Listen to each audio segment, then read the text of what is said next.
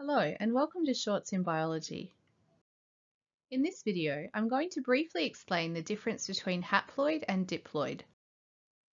When we use the terms haploid and diploid, we are referring to the number of chromosome sets found in the nucleus. It has nothing to do with whether those chromosomes are single-stranded and made up of a single chromatid or double-stranded and made up of two genetically identical sister chromatids. Therefore, if a cell contained these chromosomes, it would be a diploid cell as it contains two copies of each chromosome. A good way to remember it is that the root word di means two, and diploid cells contain two copies of each chromosome. A haploid cell, on the other hand, only contains one copy of each chromosome and thus has half the diploid number.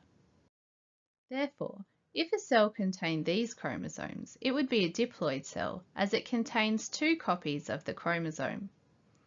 After DNA replication, the cell is still diploid as it too contains two copies of the chromosome. The only difference is the composition of its chromosomes in terms of the number of chromatids. So why do the chromosomes duplicate their DNA?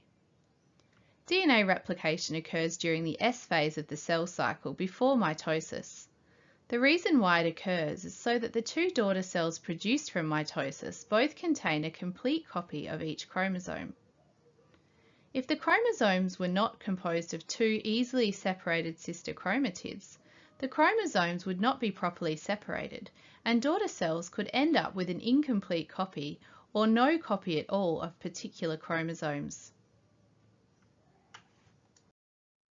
The other thing to quickly clarify is what is meant by the term homologous pairs.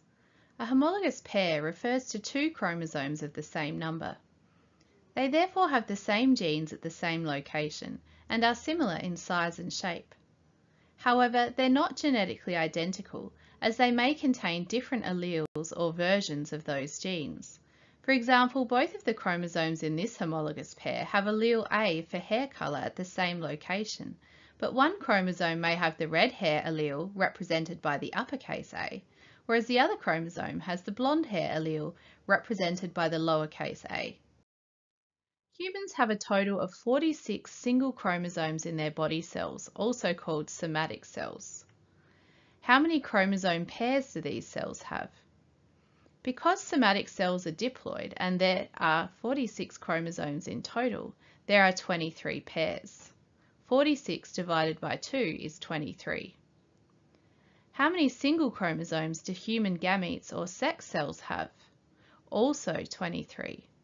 However, because gametes are haploid, they have 0 pairs of chromosomes.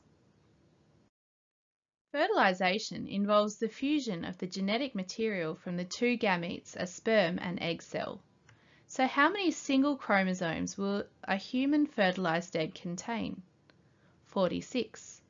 The fertilized egg has received a copy of each chromosome from both the egg and sperm cells, so the diploid number has been restored.